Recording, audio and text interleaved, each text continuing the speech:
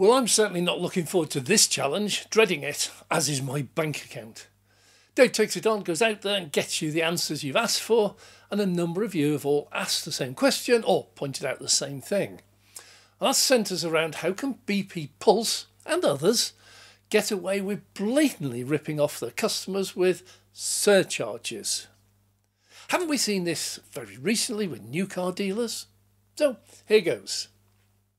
Pricing for EV charging is a nightmare, with prices for non-members ranging from 25 pence right up to 85 pence. It's the same electricity. All comes from the grid. One assumes that all the charging networks pay roughly the same price for that electricity. Well, different networks have differing success with their chargers as a business profit centre. Well, no, start again. In fact, it's likely only one company in the world makes a profit out of their charging network. Shell reported they were making a large loss on their charging network and recently announced it was looking for a buyer. ChargePoint and Blink in the States reported very recently they've just run out of money, and unless new funds are found really quickly, they'll go bust at the end of the year. What's that, about 6 weeks away? PwC, PricewaterhouseCoopers, probably the world's largest accountancy firm, did a full study and analysis and produced several reports for businesses thinking of getting into the fast-growing EV charging market. This reported that the payback and profit from running EV chargers is high risk, but potential high gain. They look at 4 scenarios for investment in EV charging, and all are fraught with high risk, but equally huge success and profits for those who do get it right. Tesla operates the world's largest ultra-rapid network, and that network makes a profit. Well, not only that, they're increasing the number of chargers being installed every year, and it's growing year on year. This year to date is over 30% up on last year's installs.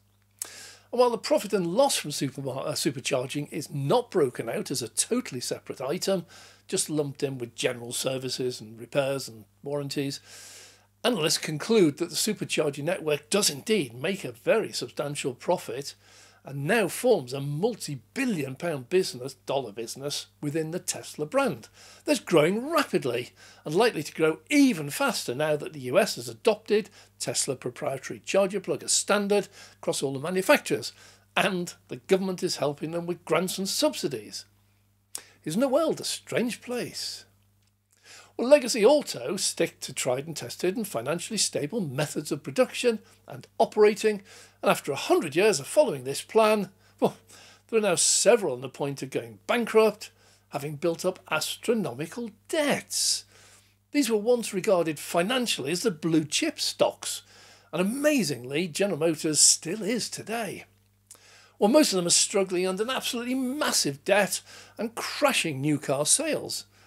Values are changing rapidly, and today's security seems to be tomorrow's risk. BP Pulse charges the highest rate in the UK at 85 pence per kilowatt hour for rapid chargers, and typically 59 pence at one of the many fast chargers, rated about 7 kilowatts. So this raises an obvious question: who in their right mind would go to a BP 7 kilowatt fast charger, sit and wait for 6, 8 or 10 hours to get a full charge at 59 pence per kilowatt hour, when they could quite easily go and find an ultra-rapid charger nearby costing 35 pence per kilowatt hour and top it up in less than half an hour while having a nice cup of coffee? And the answer, it seems, very pleasingly, from early results, is not that many. It all comes down to business models, and these are a vital element in the success of any business. It's usually not the product or services that results in their success or failure, but their business model failure. Anyone can develop a business plan when you're setting up a business or growing an existing business. Well, first stage, you just sit down with a piece of paper and look at the market, the players, the offerings, the existing size of the market, see if there are any gaps, any shortcomings. And then second, look at your product or your service and see where it fits in. How much of the market you could expect to gain, your costs, your pricing, what the customers are prepared to pay, and see if it results in a potential profit. Well, even an idiot, don't need to be an accountant, can see that the first stage should always be actual data and the second is entirely hypothetical. How much of the market you can take and the price your new customers will be willing to pay for your offering is pure guesswork. Yeah, you can make some educated guesses based on other people already entering or leaving that market, but for most people it's pure guesswork.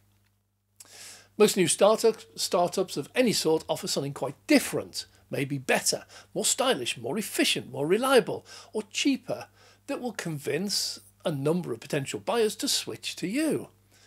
And that's where BP Pulse and indeed Shell Recharge and others have me baffled. I look at Aldi and Lidl supermarkets by comparison. They looked at the existing supermarkets over 25 years ago and saw a virtual monopoly operating at reasonably high prices and high profit margins. They looked at their own suppliers, existing suppliers and existing stores, and calculated they could operate cheaper, attract a large number of buyers away from the old supermarkets to theirs by offering really cut price foods and services. Not too many, concentrate on quantity but at good quality. They never intended to offer the huge range of products that the supermarkets did, merely enough to convince enough shoppers to get the bulk of their basic shopping there and only use other supermarkets for the better range, the top of the range and other services. And this business plan has been a startling success. Vast growth in Aldi and Lidl stores. I cannot see any possible business model for BP and Shell that would even have a hope of succeeding if they offer exactly the same product, identical in every way, but just at 3 times the price. Electricity is electricity, and everyone who doesn't generate their own, and even some of those that do, they get it from the grid. It's the same, it's not better, not higher quality. Electricity from a BP pulse charger is identical in every way to that from an Ionity or GridSurf charger. In fact, most of their competitors offer faster delivery of that electricity. Well, that in effect is a better service for a cheaper price. While it may come out faster or slower depending on the power rating of the charger, still exactly the same electricity. So going back to those original business models, who decided that they could sell exactly the same electricity as others around at that time at 3 times the price and make a successful business from it? Well, to be fair, maybe there was a short-term opportunity a few years ago. Tesla's superchargers back then were few and far between. There were huge gaps in the EV charging network for long-distance drivers, and no other reliable, efficient networks anywhere in sight. They had hundreds of petrol stations with bits of the forecourts available where they could just stick an EV charger quite cheaply. They could fill in the gaps and drum up quite a bit of business. Well, that as a business model could work. But one of the second most important elements of the business model is to track exactly what is actually happening, the results, and measure that against the business model guesses that you made. Now, to look at this, you look at the US car dealers. The new car market over in the States is an absolute mess. New car sales around the world peaked back in 2015-2016, setting records, but since been on a rapid decline. Both the number of cars sold and turnover have been steadily reducing. Hammered certainly by COVID and supply chain shortages, but it was already declining well before that. The OEMs and the dealers simply ignored the reality and cut out the base models, concentrating on the more profitable luxury models loaded with stacks of extras that cost the manufacturers actually very little. And the results still slipped. Yeah, they have occasional quarters where sales rose, but they're not back to peak levels. Nowhere near, not even pre-COVID levels, and they were bad. Profits growing, but mostly artificial as the debt rose faster. And that is exactly what BP, Pulse and Shell and others have resorted to.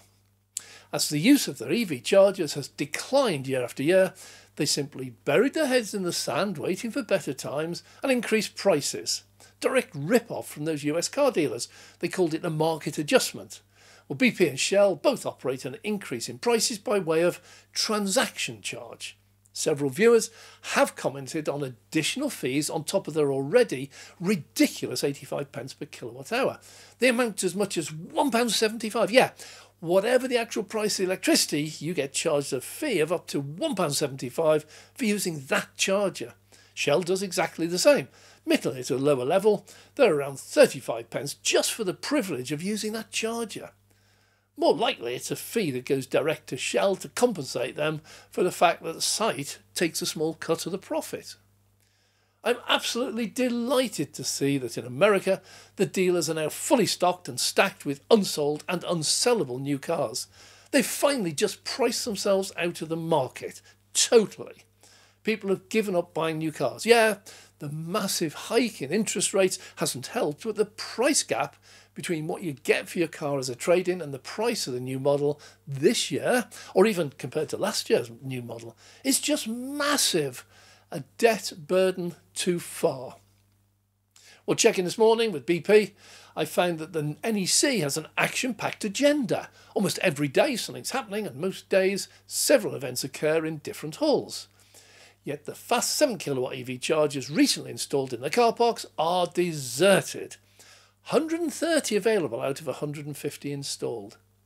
And the rapid chargers, the 150 kilowatt CCS2 chargers, have 31 available out of 40 installed. Well, several regular viewers said that these can or often need to be pre-booked, yet when they get there, they're unable to charge. Reports are coming in, state that people have to move and try several times on different chargers before finding one where the charging session actually works. I see the US new car dealers in serious trouble, and even the recent rash of discounting is not reported to have made any difference whatsoever. You see, if a car used to cost, say, $45,000 but crept up to over $80,000, then discounting even by 20% down to $64,000 is not going to help, not going to make any difference. They're not going to last long. BP and Shell, even discounting by 10 or 20% down to 68 pence, will not stop the rush to charge elsewhere much faster, much cheaper. Maybe they need a little nudge. Maybe we should all actually look at the price they charge and head immediately elsewhere.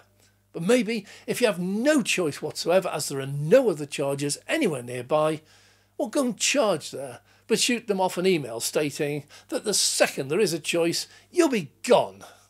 BP will survive a little longer in the EV charging world, but only a little. You see, the mega hub at the NEC was a joint venture. It was entirely funded by others. Only an idiot in the business world would refuse to install hundreds of chargers if they're getting paid for them. Whether or not they're ever used, that's irrelevant. Had they had to dig deep into their own pocket, I doubt very much whether this installation would have gone ahead. Now, I know BP just announced they're buying Tesla V4 chargers, but there is still plenty of money around in the form of grants and subsidies, which again make installing these an absolute no-brainer. Operating them, that's different. But ChargePoint and Blink have just discovered what happens when the grants and subsidies finally run out. I am eagerly waiting for the day when BP and Shell finally run out of grants and subsidies, not only for the EV chargers, but also for the oil and gas exploration and refineries. I'm Dave.